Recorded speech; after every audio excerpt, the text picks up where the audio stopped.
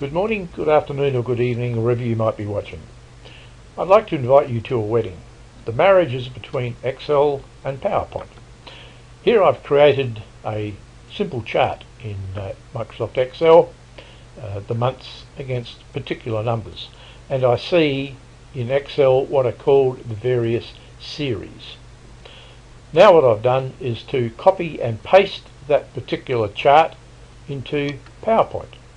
And here, in the first slide, when I run the presentation, I can now, whenever I press the space bar or click the mouse, I can bring items in individually. So I'll press the space bar, talk about January, ask for questions, etc. from the audience. And at this stage, they're concentrating on January. The important part about presenting like this is that you keep complete control over your audience. So now I've talked about January, I press the space bar or click the mouse and talk about February. Now I talk about March and talk about that, ask for questions, etc. Finish with March. Now I bring in April, etc., etc. So I have full control over what my audience is seeing. Now we'll hop out of that particular slide and we'll go down to the same chart, but this one is not animated because I'm going to show you how I animated that previous slide. The first thing I need to do is to click on one of the series. Then I go to Add Animation in the Advanced Animation group, and I just want that series to appear. And I want to see the animation pane, and I also want to start either on a click or the press of a button.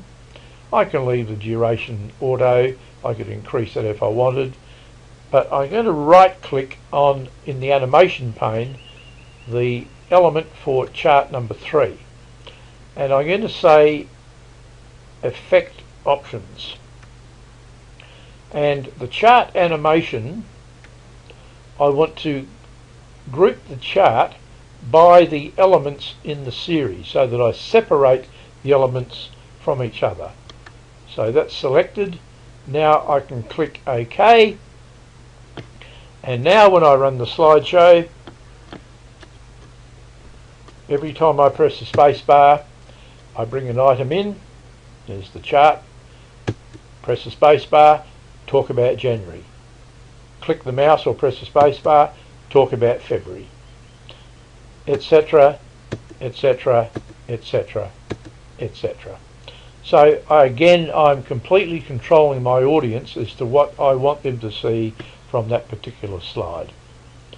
So that's how it's done. Please subscribe. It's not difficult, just a matter of remembering some steps.